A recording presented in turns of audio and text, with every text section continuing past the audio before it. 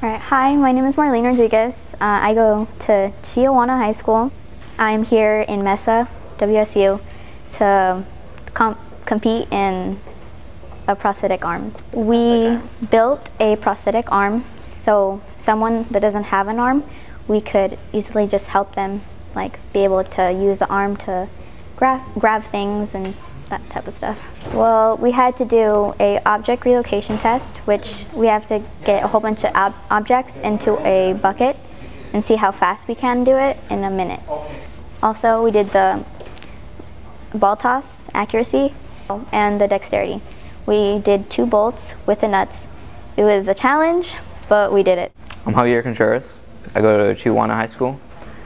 I'm here with MESA today. We've been working on a prosthetic arm, so we try to make it as cheap as we could and as efficient as we could. And today we're seeing how well they work. We did really well in the presentation. We practiced in front of other people like this week and last week, and I mean, it went well. Could have gone a little bit better, but I mean, today we were prepared. Today we were ready and we rocked it.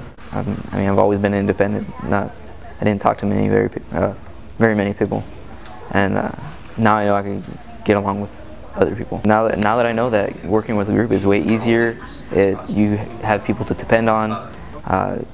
It makes it funner. It's a good time.